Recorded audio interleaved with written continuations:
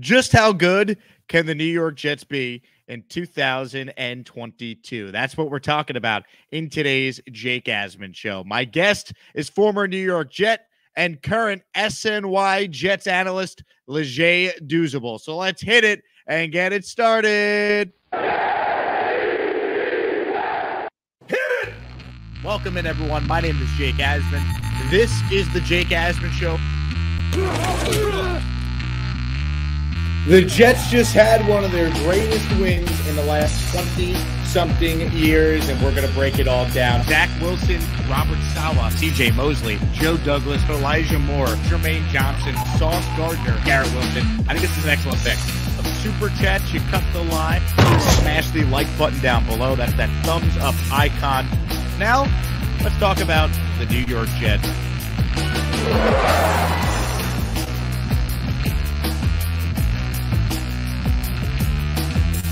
Here we go on another edition of the Jake Asman Show. It is Friday. It is May 20th, 2022 as we get things rolling here at the start of a new program. I'm not going to waste any time. Let's bring on our guest. He's one of the best when it comes to talking NFL. He's a big national star now, national radio show on SiriusXM's Mad Dog Sports Radio. And, of course, Jet fans, you watched him play, and you watch him on SNY's pre- and post-game coverage of the Jets. Douzable joins us now. Leger, what's going on, man? What's up, Jake? How you doing? I'm great. I appreciate you coming on, Leger. There's a lot to talk to you about. Last time I had you on, it was right before the draft. So let's kind of recap a little bit. Your thoughts on what Joe Douglas and Robert Saleh and company did with their draft capital and what they turned that capital into. I mean, Jake, what can you say? What a draft, right? This was a draft for the ages. I've been saying this was a change the narrative type draft for the New York Jets. And if you just break it down as a whole, to be candid with you, when we picked Sauce Gardner at 4 and Garrett Wilson at 10, I was like, it was cool. It's a cool draft. Yeah. But when we were able to trade up and get Jermaine Johnson at the 26th spot, that's when it was a home run for me. And not to say that Sauce Gardner and Garrett Wilson are great players, right? They were the number one players at their position. Sauce Gardner, to me, was the number one corner in this draft class. A guy that can play man-to-man, likes to be on the island, highly competitive, a willing tackler, to me, was the number one corner. Never gave up a touchdown his whole college career. Now, Derek Stingley Jr. might have a higher ceiling, and I'm not going to say might. He does have a higher ceiling. But that's the thing. You just don't know what you're going to get with Derek Stingley because we haven't really seen it since his freshman year. Now, the tape wasn't as bad for Stingley as I originally thought for his sophomore and junior year when he was actually on the field, but it wasn't transcendent like it was his freshman year. So I think that's what the Houston Texans are banking on, him being healthy and being that player he was when they won the national championship. But then Garrett Wilson, to me, was the most complete receiver in this draft class. A tough guy, a guy that loves football, a guy that can go and get it at the high point, a really precise route runner. I mean, there were questions about his speed. He quelled those questions at the combine, running in the 4.3 range. And I think he's going to be able to free up Elijah Moore, who I believe will be the Jets' true number one receiver this year. I think he's going to transcend to that number one spot. Jermaine Johnson, to me, has the most upside out of any end in this draft class, right?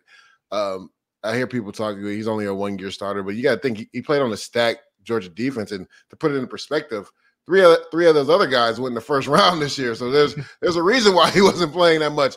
Plus, Georgia rotates anyway. So, I mean, Jordan Davis, who went at the number 14 pick from the defensive tackle, was playing only about 25, maybe 30 snaps a game anyway, and he was the starter. So Jermaine Johnson bet on himself, went to Florida State because he wanted to be on the field more. So he went from playing about under 30% of the snaps to over 60%, and you saw no drop-off, right? This guy plays with elite effort. He fits the mantra of Robert Saleh's all gas, no breaks. To me, the best edge defender playing against the run in this draft class. I mean, the guy just has heavy hands. He knows how to knock offensive tackles back, get off of them violently, and get to the running back. And then this pass rush game, right? You saw it evolve throughout the year, Jake. Like, in the beginning of the year, he was just really winning with, speed to power. But then you saw him throwing chop clubs. You saw him throwing spins. And it's because he was able to get more comfortable, right? He didn't have as many reps at Georgia. So when you're the starter and you get an uptake in snap count, you can try more things in your pass rush game. You develop your pass rush a little bit more. And that's what happened with Jermaine Johnson. And then it all culminated at the Senior Bowl, where this guy put on a pass rush display. I don't think one guy blocked him the whole time he was there. And he was only there for 2 days, and he left after 2 days because there was nothing else he could have done to, really help his stock in the draft. The only thing he could have did was potentially get hurt and hurt his stock. So he left after 2 days, and I think Robert Saleh, just talking to him throughout the draft process, I knew he loved Jermaine Johnson. This was a guy they were comfortable taking at the number 10 spot. I thought they would honestly maybe take him even at the number 4 spot. But what Robert Saleh was telling everybody was true. A lot of people just say stuff for PR. But if Garrett Wilson had been taken by Atlanta at 8, the Jermaine Johnson was going to be the pick at 10. So, and then trading up to get Breece Hall. Now, I know a lot of Jet fans and personnel people are like, you just don't take running backs that high. But Breece Hall is a workhorse. This is a different running back, right? This is a guy, again, that had issues or people had questions about his long speed, right? Went to the combine, I believe, ran a 4.39. Like, to quell that, right? He's a home run hitter. I talk about workhorse and a finisher, right? 56 touchdowns, Jake. Like, that's ridiculous in college. And this is a guy that can run in between the tackles. Pass protection is a major thing in this Mike LaFleur offense from the running back position. This guy will fit it up in there with linebackers blitzing. He will chop linebackers down, get them on the ground, and give Zach Wilson some more time. And he's comfortable catching the ball out of the backfield. So it's going to be a nice 1-2 punch. I eventually think Breece Hall takes over the number 1 running back spot. I love Michael Carter to death, but he's never been the number 1 guy, right? And last year they tried to let him be the number 1 guy. He got banged up. So I think they take some snaps off him. I think he could potentially be the 3rd down back, while Breece Hall is your workhorse on 1st and 2nd down. And I think they rotate on 3rd downs because Breece Hall, again, is good in pass protection and can catch the ball out of the backfield. So I even like what the Jets did later on in the draft. I mean, Jeremy Ruckert, to me, was my favorite tight end. To me, McBride was the best. Trey McBride was the best tight end, but I think Jeremy Ruckert was my favorite tight end. Like, this guy will hit you in the mouth, Jake. Like Ron Middleton built an affinity for Jeremy Ruckert at the Senior Bowl because Ron Middleton was the head coach, and he's a tight end position coach, so he really loved Jeremy Ruckert. This is a guy that's athletic too, and a lot of people didn't talk about his athletic ability enough because Ohio State had all those receivers, so he didn't really get the ball that much in the passing game. But when he did, man, you saw him separate from guys. You saw him being able to catch the ball, get upfield, drop that shoulder on people, and he's more elusive than people give him credit for. Max Mitchell's another guy I really loved at the Senior Bowl. I think he can have a Doug Free type career. That's the offensive tackle from Dallas Cowboys back in the day. A really solid right tackle for 8 to 10 years, right? So, with the whole Mekhi Becton thing, if he goes over to right tackle and he's not able to be healthy, I'm not saying in year 1 Max Mitchell is going to be the guy, but I can see him, developing. And if something happens and halfway through the year he has to come in, I'm comfortable with that. And even next year, I'm comfortable with him being the right tackle. And then, Mike Clemens, man, is just a dog. That's the best way to describe him. He's just a dog, man. I think he's going to fill in perfectly behind John Franklin Myers in that big end position. He plays with violent hands, man, in the run game and in the pass rush game. An older guy, so he's more developed. I just think they did a really good, solid job. And, this defense is predicated. Robert Saleh's defense is predicated off the defensive line creating havoc. People complain that we didn't have enough thoroughbreds in the stable last year. Now we have an abundance of thoroughbreds. One might say we might have too many, but you never know with injuries and anything like that. I mean, just the defensive end position, we got to be like 7, 8 deep. And I love it. I love it, Jake. Now, I have been waiting to talk to you about this draft, and specifically the guy that you already talked up big time in this conversation, Jermaine Johnson. I mean, one, you played for Robert Saleh with the San Francisco 49ers. You know Coach Saleh as well as anyone we could bring on this channel.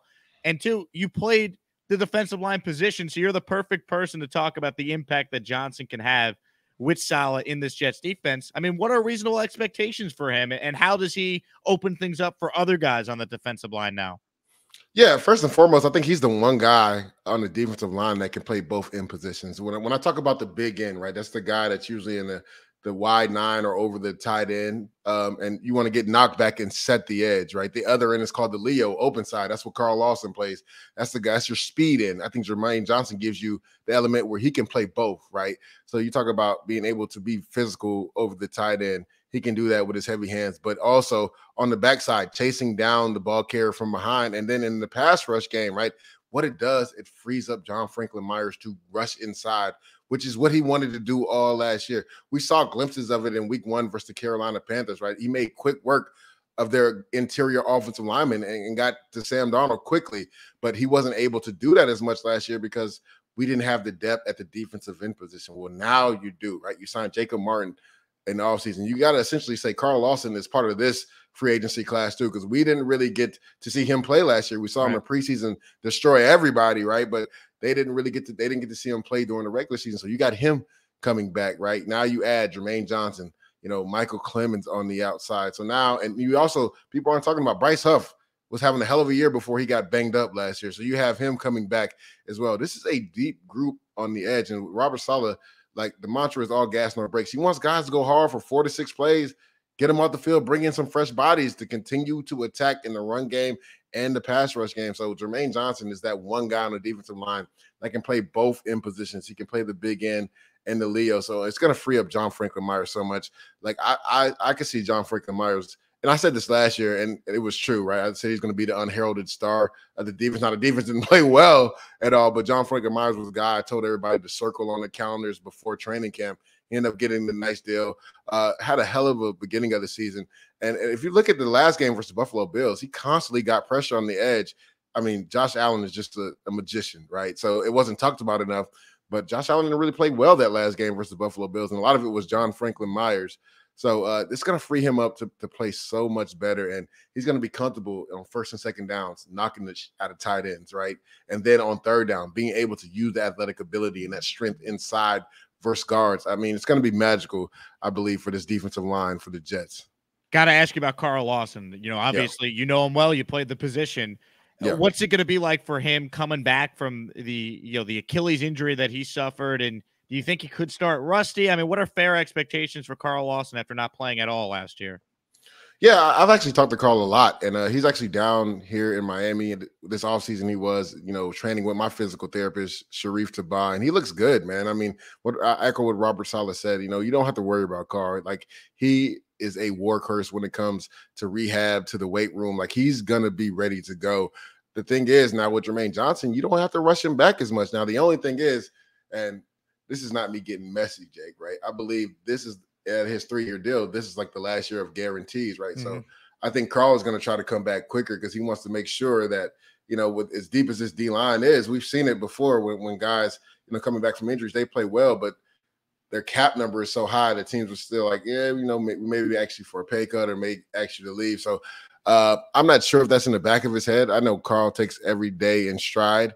This is a guy that continues to work hard. He's going to be back with vengeance, but with Jermaine Johnson, it gives you the luxury of, maybe easing Carl in the first month and then up in his reps, right? So it'll be interesting to see on first and second down who they start, because it kind of reminds me of when the San Francisco 49ers signed D Ford. Same thing happened, right? He got hurt that first year, just like Carl did, and was out for most of the year.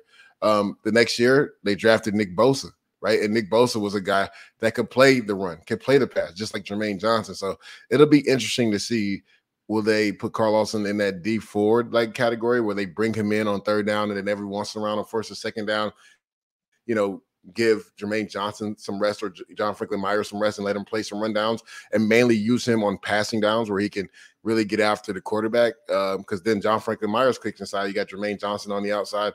You have Carl Lawson on the outside, and you have Quentin Williams and John Franklin Myers. Like, I love that. If they're all healthy during the season, that's one of the top rushing defenses as far as rushing and getting to the quarterback in the NFL. So it'll be interesting to see how Robert Saleh employs that, and Jeff Albrecht. Who will they start on base downs on first and second down? Every Jet fan has been saying for years how we haven't had an edge rusher since John Abraham. Well, now the hope is that you maybe have two with Lawson coming back and Jermaine Johnson. Just how much better can this defense be, Jake? It's no secret they were the worst in football last year, 32nd. Yeah. A lot of that had to do, though, I'm sure, new system, injuries. I mean, if they get decent health, and that's a big if with the Jets, as we know, just how much better can they be? Like, what are you expecting this defense to do? Like, can they be a top 15 unit, top 10? Is that crazy? I mean, if you think about the turnover, I'll go from team period. I think you're going to get 9 new impact starters. Like, when you get that type of turnover, you're expecting, to see the results in the win column when that happens. On defense, I believe 5, right? You add Carl Lawson because he didn't start last year, right? Carl Lawson or Jermaine, that's one spot. 2 new corners, a starting new safety. So that's 4. So it may be 5 depending on how they, employ the defensive front. And, I've been talking to my guy, Larry Ogunjobi. So if he signs on, that's 5 to 6 new starters on Are you defense. Recruiting him to the Jets, Lejay? I've been recruiting him, man. I'm trying to get my guy, it was shitty what happened with him in Chicago, man. I Mhm. feel for him because he had a hell of a year. I seen, again, he trains with my trainer as well too, Sharif Tabah, physical therapist, one of the best in the game down here in South Florida. It was, and for when he got hurt too, late in the season, in the playoffs, essentially, and essentially that's when he got hurt in the playoffs. He was going to be the highest paid nose tackle in football, right? And of course he wasn't going to pass his physical. The man just got hurt, so I thought that was dirty as hell by the Chicago Bears. It just sucks because now as a player, like, everybody's gonna look at you like you're damaged goods. And he literally just signed a 1-year prove-it deal with the Bengals, right? That was his purpose, to do what he did, go out there, handle business, and that's what he did. Then he got, a fluke, incident where he gets hurt, and it was weird because I remember when it happened and he was down. It didn't even look nothing. It didn't look like anything crazy. I think his foot got caught up under him or something. But then in free agency, you're going to sign the biggest deal because I think Foley was right up under him. And I think my guy DJ Jones was right up under him as far as what they were getting yearly basis. And then, the news comes out that, that he didn't pass his physical, and they, took the deal back. And I'm like, oh, no matter where he goes now, he's not going to get 40% of what they were offering him on a yearly basis now. So it kind of sucks for him, but he's a tough guy. He'll bounce back and he'll ball out this year wherever he goes. I'm just hoping it's the New York Jets. Is it something where he's still kind of looking for that long-term deal because that's what he had with Chicago, or is he, now going to have to probably take another prove-it deal, so to speak, to try and, restore what his value should be? Yeah, I mean, I think it comes down to value. I don't think he minds signing a 1 year. He just wants to be, financially secure in that 1-year deal, which everybody does. But you got to understand the business of football, right? When one team puts something out there like that, man, like every other team is going to look at you like it's damaged goods. So every other team, like any business, is going to try to get as much work for you, as much work from you for as little as pay possible. Right, that's just the way of the world, and I had to learn that in this game early on. And it sucks when you're a player; it's personal for you, right? You put your time, your heart, injuries, everything, blood, sweat, and tears. You hear that all the time. It's literally that, and then for a team to tell you this is what your value is, and you don't agree with it, it's a tough place to be. But again, I wish nothing but the best for my guy Larry. I just hope he plays with us. So does every Jet fan watching. Legit, I got to ask you about Zach Wilson, right? Because so much about this offseason was, well, they got to help Zach Wilson. They got to put him in position to take that year 2 leap. Before we get to your thoughts on if he could take that year 2 leap, do you look at what they've done this offseason in free agency, in the draft, and say, hey, he now has enough around him for us to properly evaluate what he could be as a player? 1,000%, Jake. I mean, the New York Jets have done more for Zach Wilson than I believe any other Jets quarterback in history. Honestly, if you look at it, right, they say the biggest leap for players in the NFL are from year 1 to year 2. So Joe D, who likes to build it from the ground up, right, the fronts, then back. What does he do, right? Last year he took Zach, but he got him some help. He took Elijah Vera Tucker in the first round with him, who was the best interior offensive lineman in the draft last year. Guy that has Pro Bowl potential. I believe he'll realize that potential this year. I'm saying he's going to be either a Pro Bowler this year or next year. What does he also do, right? He brings in, Lincoln Tomlinson, a Pro Bowl offensive guard who is very familiar with the system, that's played in the system for the last 5 years. So he's very familiar with it. So that's going to help a guy like Elijah Vera Tucker to have a mentor that's constantly been in the system for the last 5 years, that's comfortable with it, that's been to 2 NFC championship games and a Super Bowl. They're bringing in the right pedigree of players in here, right? You hear tight ends all the time talking about that being a safety blanket for the quarterback. What did Jets do? We bring in 3 new tight ends. I didn't even know the Jets knew what a tight end was, right? Me neither. So we went above and beyond to make sure Zach had, 3 good tight ends, like not just average tight ends. They go and get Tyler Conklin, who was a blocking tight end at first that then developed into a really good pass catcher. CJ Uzomah, same thing, came in the league as a blocking tight end, developing into a real good pass catcher. Jeremy Rucker, hell of an athlete, but will rip your face off, right? And this is the thing I want people to understand, Jake. They're going to run the football. This team is going to run the football. Like, there's a reason why they traded up to get Breece Hall. There's a reason why they added that many tight ends. There's a reason why they paid $13 million to a Pro Bowl guard. They are going to run the football and take as much pressure off Zach Wilson until he is comfortable to take over the keys of this offense, right? And then they didn't just help him up front. So when you help him and you build a wall in front of the quarterback, right, It gets him comfortable in the pocket. He doesn't keep drifting back. A lot of times we saw that last year. Zach kept just drifting back and drifting back. Now he'll feel comfortable to hitch up in that pocket and let that ball go when that back foot hits. And also, let's give him some pass catchers on the outside, right? So we took Zach Wilson last year. We took Elijah Vera Tucker. Let's get Elijah Moore, who a lot of people had as a top 15 pick, right? We get him at the top of the second round. And then we go and get the best receiver in this year's draft class in Garrett Wilson. We signed Corey Davis last year to a nice lucrative deal as a number 2 receiver. And we bring back an electric return guy and a slot guy in Braxton Berrios. So, like, the Jets have done more for Zach Wilson than any other Jets quarterback, I would say maybe in history, right? So it's on Zach to develop and take it to that next level. So do you believe in Zach Wilson? Do you think what we saw, down the stretch, specifically maybe the Tampa game where he had a complete game, the lack of turnovers over the last 5 games, do you think what he did at the end of the year with not a whole lot around him, he could take that, apply it, get better this offseason, and then, be a totally different player in year 2? Yeah, it's all about progress, and we saw that towards the end of the year. Now, every year is different. I try to tell people this. Every year is different. You can't base off what you did at the end of last year going into this year. It's like you start all over. But I know I get kind of a bad rap a little bit for that one comment I had about Zach Wilson in the Tampa Bay game on the quarterback sneak. But if anybody that knows me, if you watch the pre-draft show when I was on SNY, I was beating the table for Zach Wilson. Like, I'm the biggest Zach Wilson fan because I know the arm strength this guy possesses. I know the athletic ability he possesses. We saw some of that towards the end of the year, him using his legs more. And I like that Mike LaFleur. Now, I'm not saying that becomes a main thing in the offense, right? I don't want Zach getting hit like that. But you have to have that threat, especially in the red zone, of Zach being able to use his athletic ability and run. And we saw that towards the end of the last year. We saw it versus Jacksonville Jaguars. We saw it versus the Houston Texans. This guy is mobile enough where he can use his legs, and he becomes an extra guy that the defense has to account for.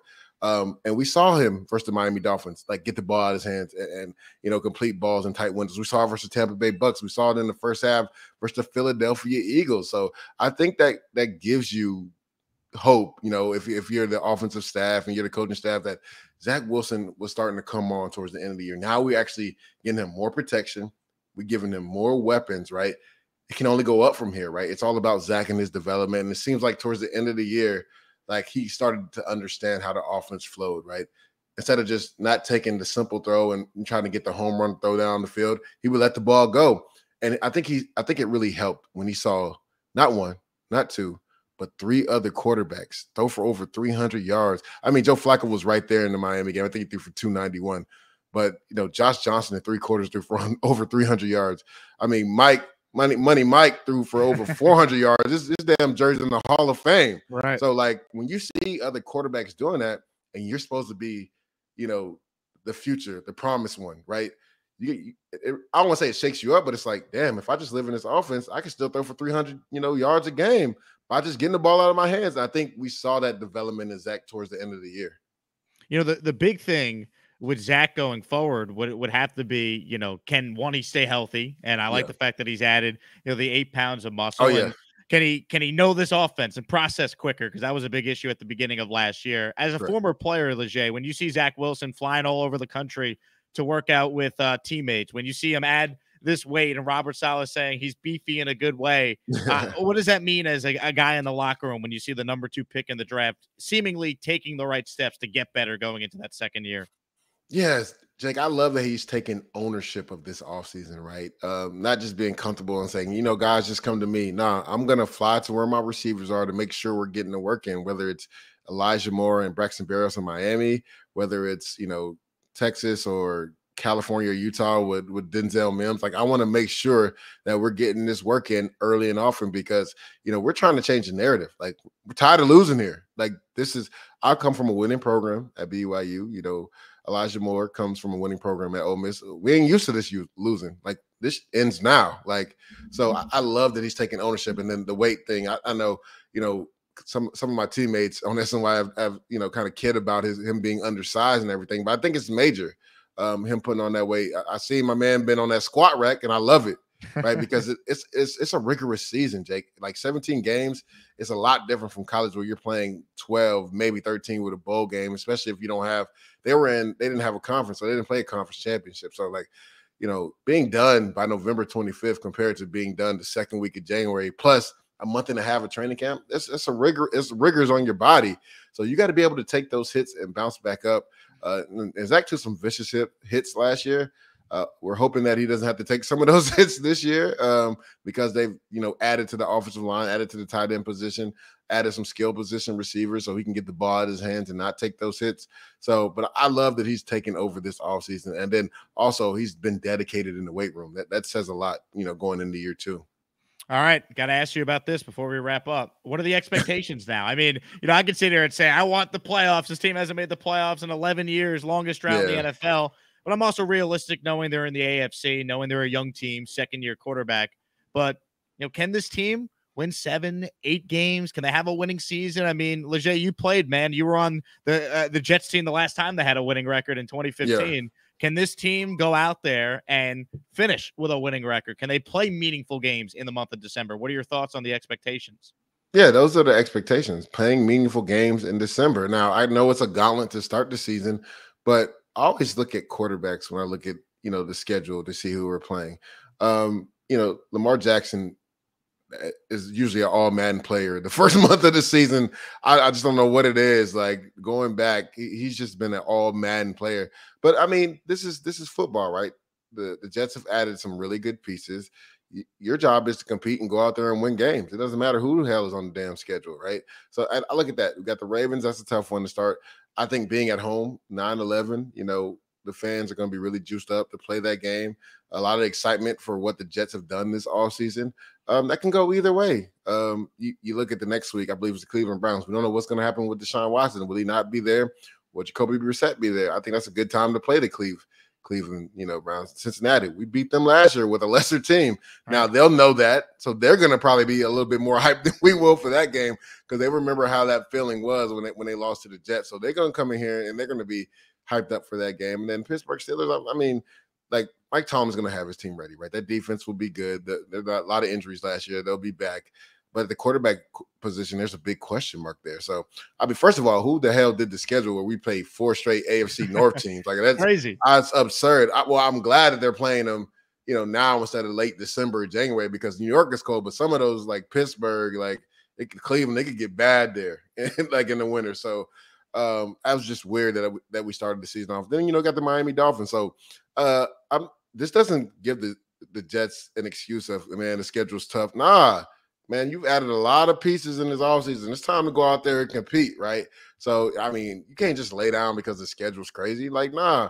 And I believe everybody on this team and everybody I've talked to, they feel like they're going to surprise people. And I honestly think they're going to surprise people. I mean, I honestly think the win total, I know it's 5.5. I think the Jets should go over that easily. Honestly, I could see them winning 7 or 9 games this year. Yeah, I'm with you there, Leger. We'll get you out of here on this. What's the biggest thing that must happen if this team, let's say, wins 9 games? Because 9 games, you're in the mix for a playoff spot up until the last week of the year. Like, what's the biggest thing that has to happen if this team can win 9 games? I would say they have to split the beginning of the year. Now, if you're talking about specifically players and what things, like this defense has to come along, right? Offense kind of got going towards the end of last year. Our run defense was atrocious last year, right? That has to significantly be better. And that's why me and a lot of other people kind of wanted a nose tackle or D tackle somewhere in this draft. Again, Larry Ogunjobi's still out there. Hopefully the Jets can get that deal done because I think him and Quentin Williams, and then you got Sheldon Rankins and Solomon Thomas as backups. I'll take that all day, and then you have a nice rotation. I think our run defense would be significantly better with Jermaine Johnson and John Franklin Myers on the outside. Quincy Williams taking another leap, and then I heard Quan Alexander's come. He'd be really good to bring in on third down. He's familiar with this defense, played with Robert Saleh in San Francisco. But CJ Mosley's getting up there in age, but he's got the mental mentality. So when you lose a step, your mind has to take over, and that's what we're seeing from CJ Mosley. He can, decipher plays before they happen. He knows how to get a step on the offensive line, trying to block them. And then on third down, we have to win, right? People talked about, Sauce Gardner maybe not being a perfect fit because he's more of a man-to-man guy. But if you watch how the defense has kind of changed over the years, Robert Saleh likes to blitz on third down and go man coverage on the outside. So that's where Sauce Gardner is going to be big. DJ Reed, I mean, I know a lot of people were sort of talking about him before the Sauce Gardner pick, but don't forget about him, man. Like, Sauce Gardner's not just going to go against the number one receiver every play. Like, DJ Reed is a dog. Like, put some respect on this man's name. There's a reason why he's getting $11 million a year now. I know he's not the biggest guy in stature, but this guy is a hell of a competitor. I just love the way he plays the game of football. And Jordan Whitehead, and we talked about, Lamar Jackson in week 1, he's going to be monumental in that game. Like, the best run defending safety in the league. Love the way he plays the game, plays with attitude, is aggressive. And at the safety position, I was hoping that we maybe drafted a safety too, but we brought a lot of guys back. So I think between Will Parks, Pinnock, and Ashton Davis, I think Saleh's comfortable with one of those guys, potentially. And LaMarcus Joyner, if he's healthy, one of those guys being the starter next to Jordan Whitehead. And I think this defense will look a lot different than they did last year. Leger, you're one of the hardest working guys now in sports media. You're on SNY talking about the Jets. You're on CBS HQ talking about the NFL. And now you're a big-time national radio star on Sirius XM Mad Dog Sports Radio. Plug the show, man. I want our audience to be able to find you on the radio now. So, yeah, every day, Monday through Friday, 7 to 9 Eastern p.m., I am the new host of I Am Athlete Tonight. It is a sports show on Mad Dog Radio, sports radio, as my guy Jake Asman said, channel 82. Or you can download the SXM app and listen to it there, or any podcast, Apple Podcast, anywhere you listen to your podcast. And we have a great time, man. It's like the locker room, right? So I have co-hosts, but I don't call them co-hosts. They're teammates, right? Because it's the locker room. So we have LaShawn Shady McCoy, Brandon Marshall, Antoine Walker, Adam Pac-Man Jones, Brandon Flowers, Dr. Chantel Tremitiere, who was a WNBA player. And we rotate, the teammate chair constantly so we can keep it fresh. There's a lot of guys that have, and women that have different opinions, man. And it's just great. It's just, again, it's like locker room talk. It's not like it's work. We just go in there, we have a good time, and we talk about sports. And guys got to check us out, man. And we're going to actually start taking callers soon within like the next week or two. So it's going to be fun to be able to interact with some of the fans. And again, it's a lot different from typical sports shows because it's run by athletes, right? Everybody on the show is an athlete, including myself, and I'm the host. So you get, unique perspectives on certain sports topics, how they related to us in our, real life, while we were playing the game that we love. So I think that's the difference between us and other sports shows. It's not a typical, formatted sports show. It's like just, guys chilling in the locker room and having a good time. I love that. You got to keep Brandon Marshall in line, though, right, Leger? I mean, man, yeah. Like I said, when you're driving the ship with a whole bunch of, alpha personalities, it can be a bit much, but it's so fun, man. It's fun being able to steer that ship, and the conversations we have, and to hear some of my teammates on there talk about certain things that I didn't even know about them. It's amazing, man. Leger, you're the absolute best. So glad we could get you back on the show. I know Jet fans love hearing from you, so thanks so much for coming on. Continued success in your media career, and look forward to continuing listening to your brand new sports show on Mad Dog Sports Radio. Appreciate you, Jake. He's Leger Douzable. My name is Jake Asman. I hope everyone has a fantastic weekend. Before we wrap up, just a reminder, we're still doing our Jets jersey giveaway for the next couple of days. If you sign up at busr.com/Asman and make the minimum deposit, you're automatically entered in the Jets jersey giveaway, courtesy of BUSR. Jets jersey of your choice from the Pro Shop. Shout out to Sergio. He won the first contest. He's got a Sauce Gardner jersey being sent to him as we speak. If you want in, now's the chance. It's busr.com/Asman. They're my official sports book. So start betting on sports today at busr.com/Asman. Thanks again to Leger Douzable for joining the show. I'm taping this, so this is dropping live to tape Friday morning. Hope everyone has a fantastic weekend, and I'll talk to you guys soon. Go Jets. Have a great weekend, everybody.